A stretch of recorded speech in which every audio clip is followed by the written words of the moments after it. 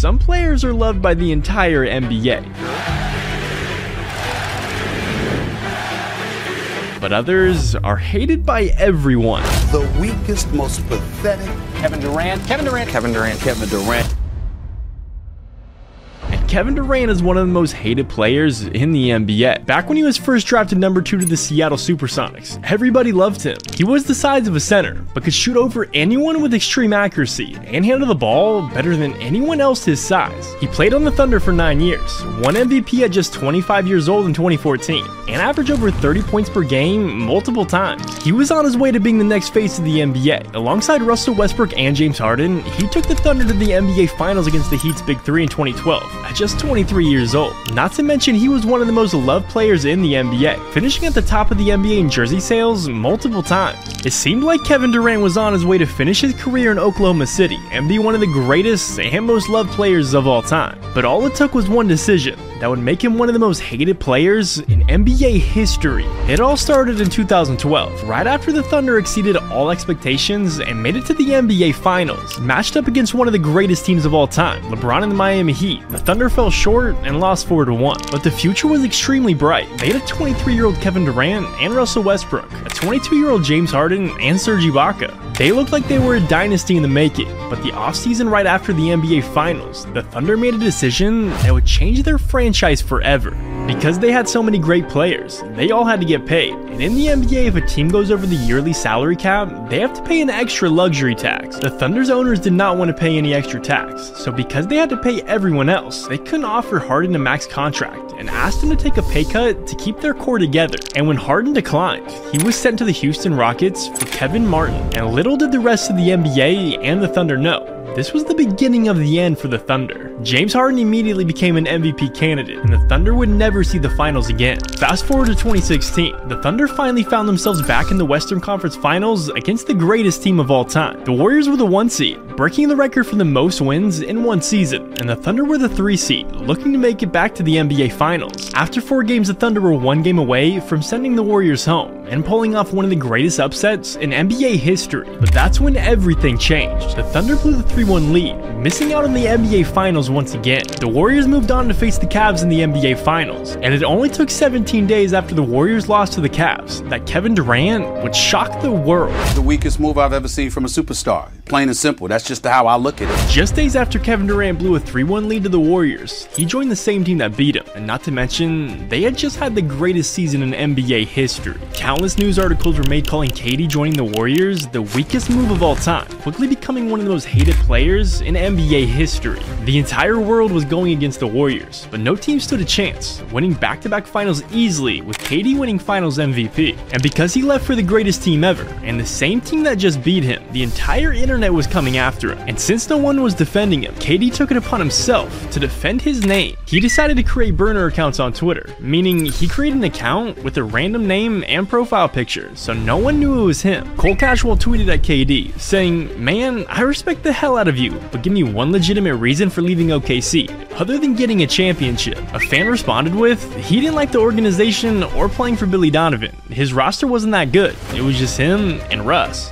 Imagine taking Russ off that team. See how bad they were? KD can't win a championship with those cats. The only problem was this wasn't just some random fan. It was actually Kevin Durant. He was exposed for accidentally tweeting on his main account instead of tweeting on his burner, giving fans one more reason not to like him. He went from being one of the most loved young players in the NBA to becoming a villain with just one decision. But one of the most loved players in the NBA is actually his former teammate. Steph Curry is not only one of the greatest players of all time, but he's one of the most loved as well. Steph Curry came into the NBA in 2009 after lighting college basketball on fire. He dealt with injuries his first couple seasons, but quickly began looking like a superstar in 2013, putting up 23 points per game and becoming a first-time All-Star the very next year. Just 1 year later, Steph won his first MVP and his first NBA Finals, taking down LeBron and the Cavs. He quickly became one of the most popular players in the league, and ever ever since 2015, he's been a top 3 jersey seller every single year. And one of the reasons everyone loves him is the way he changed the game of basketball. The three-point line wasn't introduced into the NBA until 1979, but it wasn't until Steph Curry came into the league that teams started revolving their whole offense around the three-point shot. In 1979, teams only shot an average of 2.8 threes per game. Fast forward to 2009, the year Steph Curry was drafted,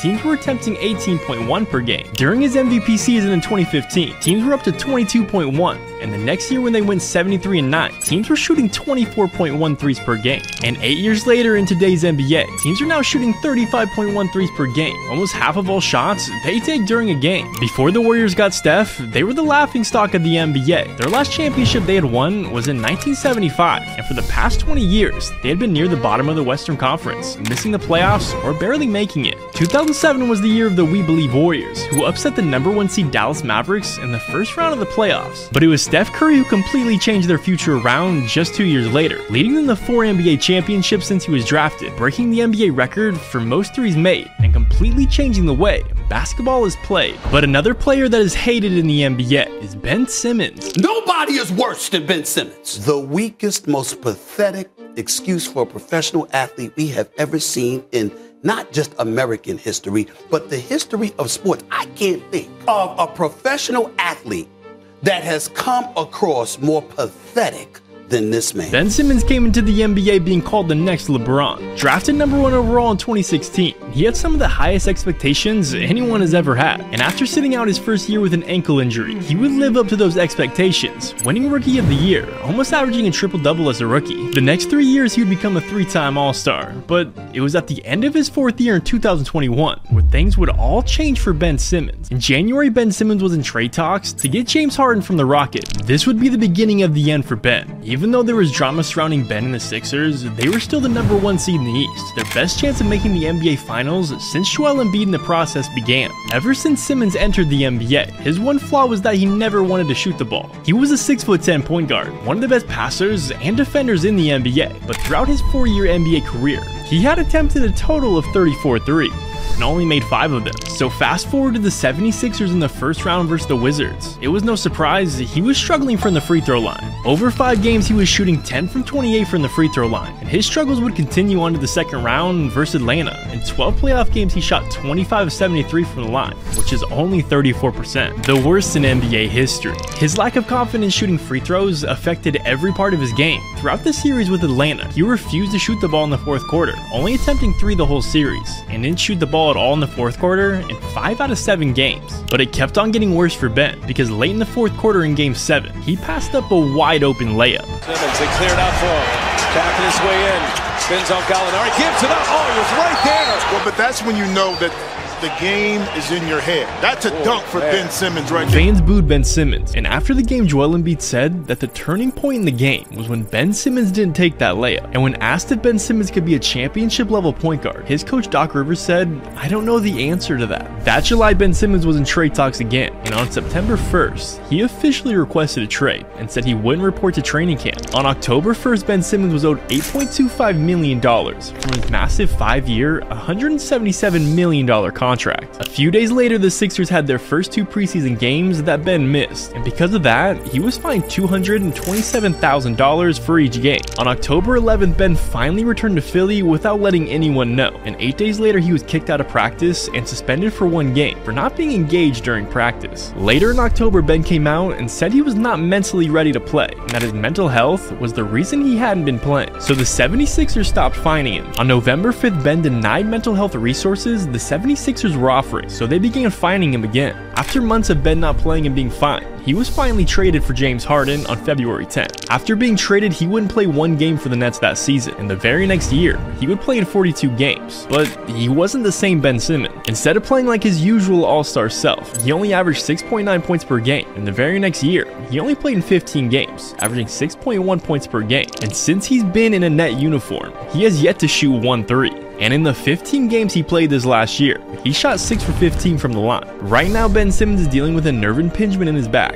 that sidelined him for the majority of the 2024 NBA season. And this next year is the last year on his deal, where he'll make $40.3 million. The only injury I've ever questioned is that damn Ben Simmons. Your key word is playoff. So that damn Ben Simmons. Your key word is playoff. That damn Ben Simmons. Don't get me started on that damn Ben Simmons. I'm just not going to even go there. He's lucky he's not in prison for that. You down here, man. Ben Simmons went from a fan favorite to one of the most hated players in the NBA. But Giannis Antetokounmpo is one of the most loved players in the NBA. Giannis grew up in Athens, Greece, where his family struggled to find work. So to make ends meet, his brothers and him also had to find jobs. And even with all their extra work, the family still found themselves in poverty. To make some money to help his family, Giannis was convinced to play basketball. What is your goal for your career? I want to be an NBA player. And once he grew to almost 7 feet tall, he became one of the most interesting prospects in NBA history. Drafted 15th in the 2013 NBA draft, no one had a clue who he was. His first year, he only averaged 6.8 points per game, but he would quickly improve to 12.7, 16.9, and all the way up to 31.1 points per game in his 10th NBA season. Getting access to NBA trainers, he gained 50 pounds of muscle and was in the gym 24/7. Giannis has been at the top of the league for jersey sales for the last 8 years and has been regarded as one of the best, if not the best player in the NBA. Now with just 11 years in the NBA, he's already a 2-time MVP, NBA champion, and 8-time All-Star, bringing the team that drafted him their first championship since 1971 and making them contenders for years to come. And speaking of one of the best players in the NBA, he was also one of the most hated players ever. LeBron James came into the NBA with expectations that he would be one of the greatest players ever, and he exceeded all of his expectations.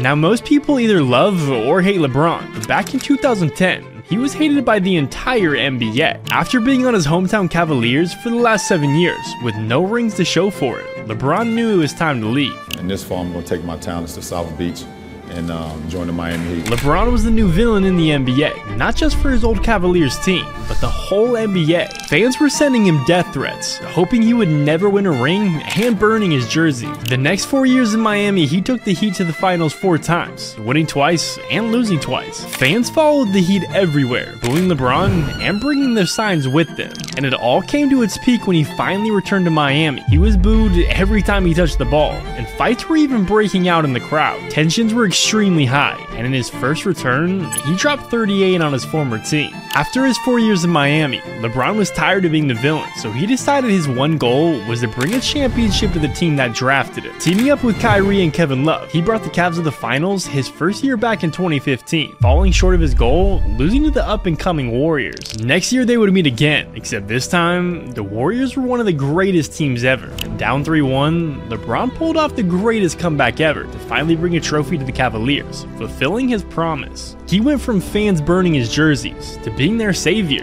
After finally bringing a ring to Cleveland, the Cavs would lose 2 in a row after Kevin Durant joined the Warriors, taking the hate of LeBron and making everyone hate KD instead, who formed the greatest team ever. After Kevin Love kept dealing with injuries and Kyrie left to the Celtics, it was time for LeBron to join his next team. After taking his talents to LA his second year, he teamed up with AD and won another championship in the bubble. And 3 years later in 2023, LeBron made more history, breaking the record for the most points scored in one career, a record no one thought would ever be broken. LeBron has been selling out jerseys and crowd since he's been in high school. He was the hometown hero, then the villain, and then the hero again. He has by far the most followers of any NBA player, and has just reached billionaire status. Most people either love or hate him, but you have to respect his greatness.